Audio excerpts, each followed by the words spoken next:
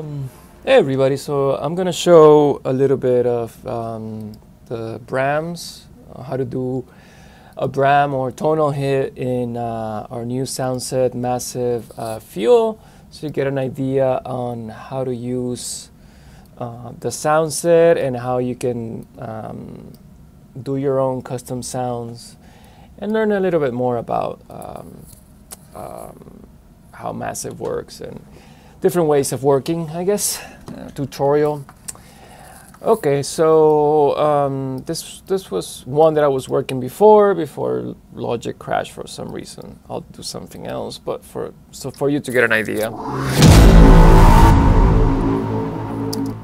So basically, I came up with I used this sounds. I used static Braam.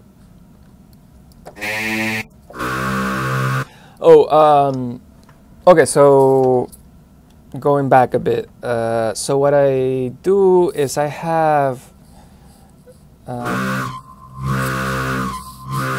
my nano core controller pan pot controlling the 8 macro knobs in Massive, so you can see them down here. For those who have it or have some sort of similar MIDI controller, so what I do is, because I had some problems setting it up before, so just for those who want to know, for me what works is mapped it, the nano control, the knob pan pots to be CC MIDI 16 through 23, and so you can see down here in the yellow knobs.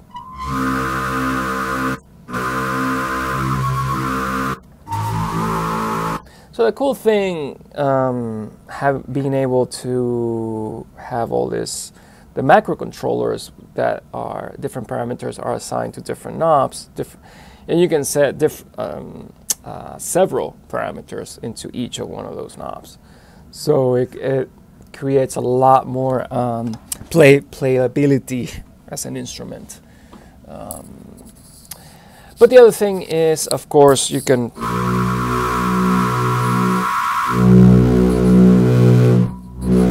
go through each sound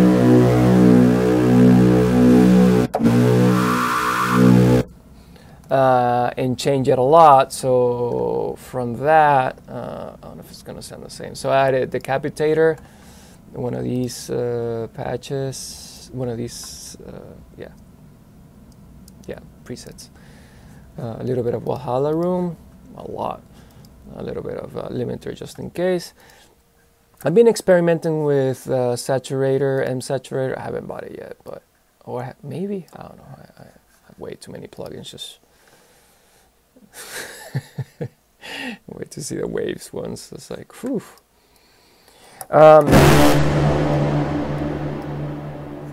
So the cool thing, you can change the harmonic, the amount of the saturation affecting each harmonic, the third order harmonic.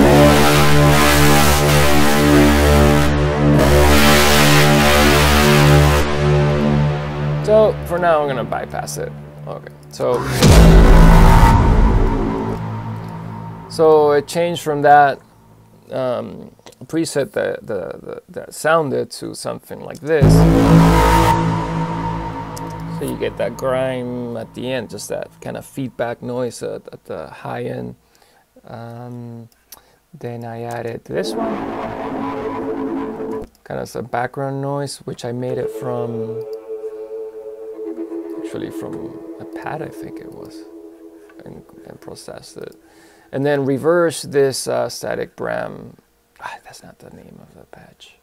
Logic. Whatever this was. Low gravity, okay. So reversed it, pitch shifted, I don't know what the fuck I did. And created this like quick riser. Plus I added my own and then my own sample from my own recordings.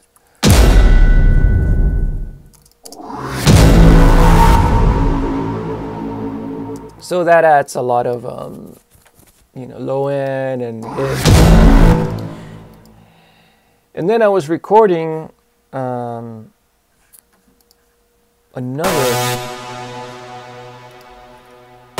was trying to do something different with this one here. Okay, so this. So the sound sets have C1, C2, C3, you can see after the name, and that's a, so we're kind of the range where it sounds good. And also what it was exported, we also render all these sounds into wave, so people can use them in their sampler of choice or drag them directly into their DAW. So I think it was 8. I'm going to do an octave up.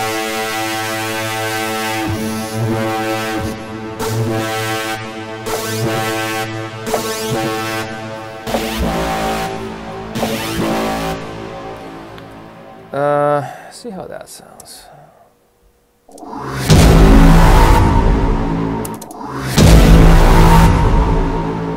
So I'm just gonna, I guess that sounded more like doing the same thing, just double it.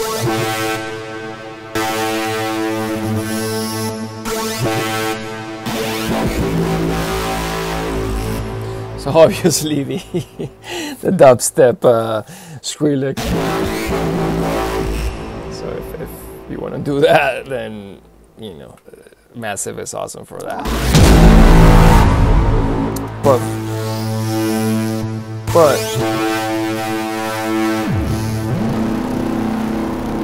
create something a little bit more unique.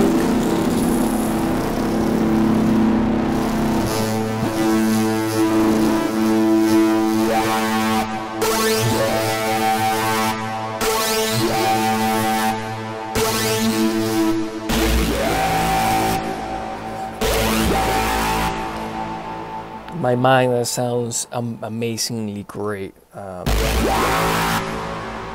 if it's mixed with other things. I don't know if maybe it does. I was trying to do something else, but whatever.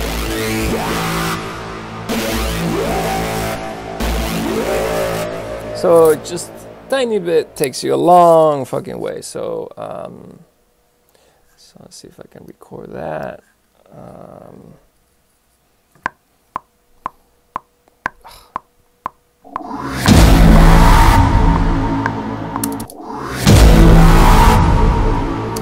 Yeah!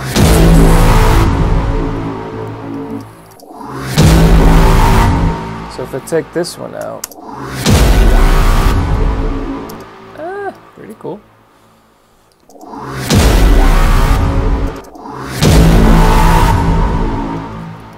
Okay, so it's around the same range. I don't know. Let's do something a little bit more siren-y, more over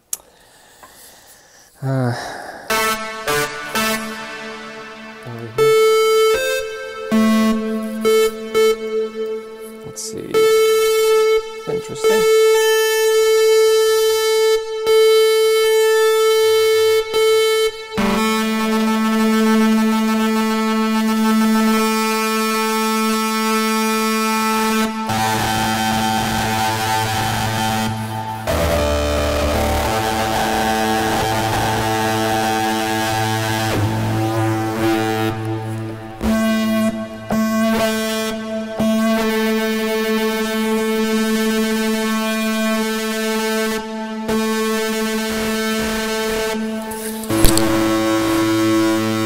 Not feeling it, but the cool thing with Massive is you can change, of course,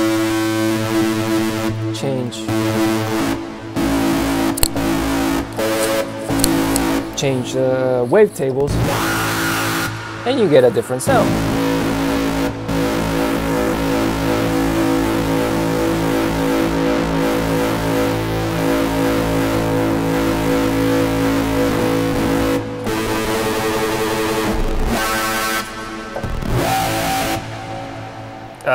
I'm still doing the same thing I did before. I'm attracted to those sounds, I guess. It's sexy. Let's try something else.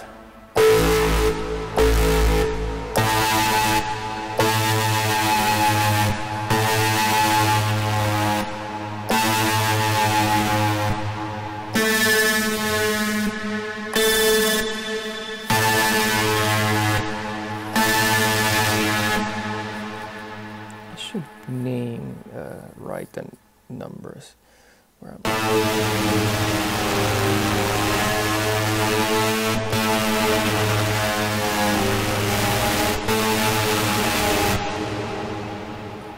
Let's see. So all of them are going up. This one's going to go down.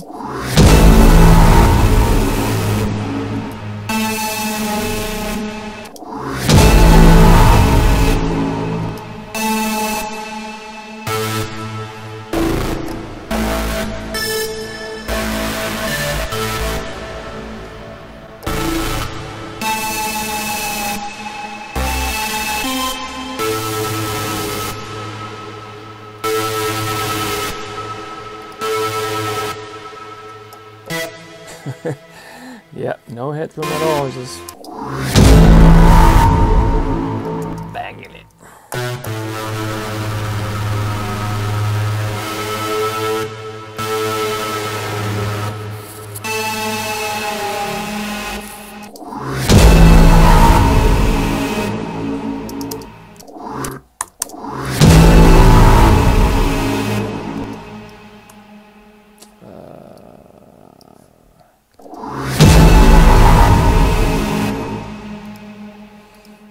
Okay, different.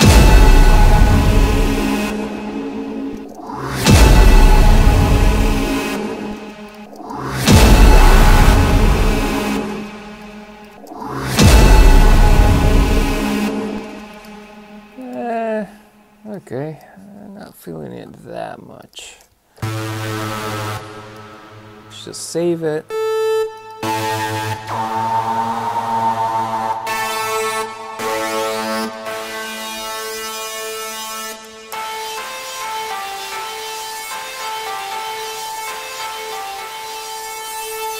See what I can do with this.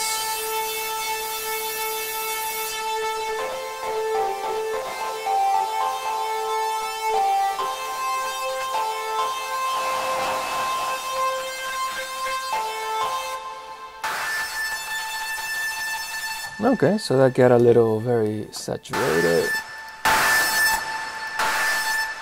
But let's try, where are you?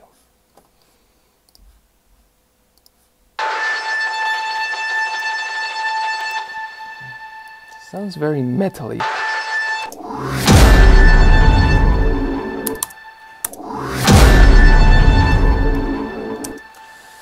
Cool, see how that sounds with this. Cool.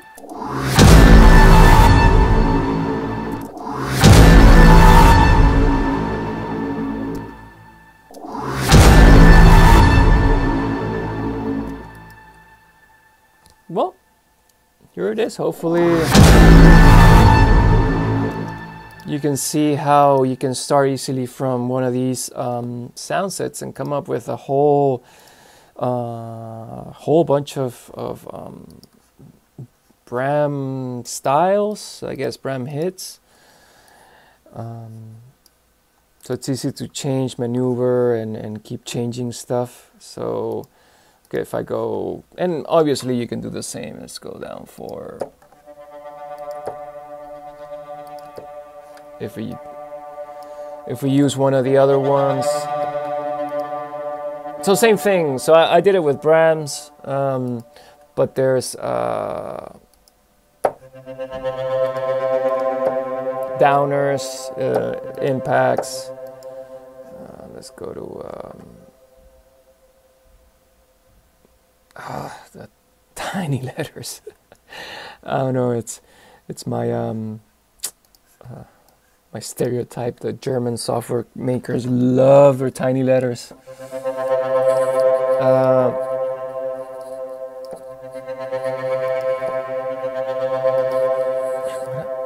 don't think I'm playing. I love it when that happens.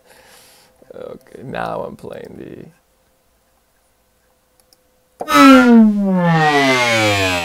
So same deal, you can do your own. Let's go over here.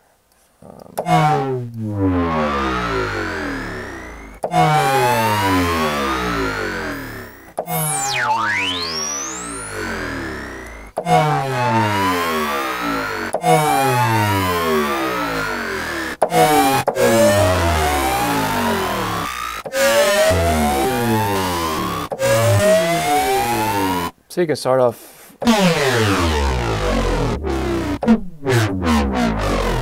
So I'm the one doing the modulation. Wah, wah, wah, wah, wah, wah. Wah, wah, wah, wah, wah. Just over dramatic. Wah, wah, wah. Okay, so.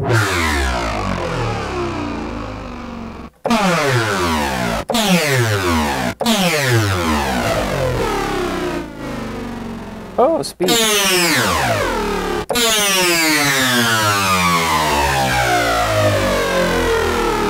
Or,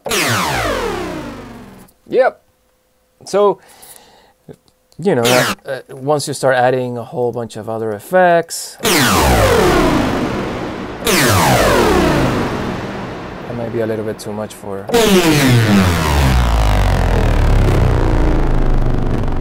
And then you change it to audio, you bounce it to audio and you know, process it even more.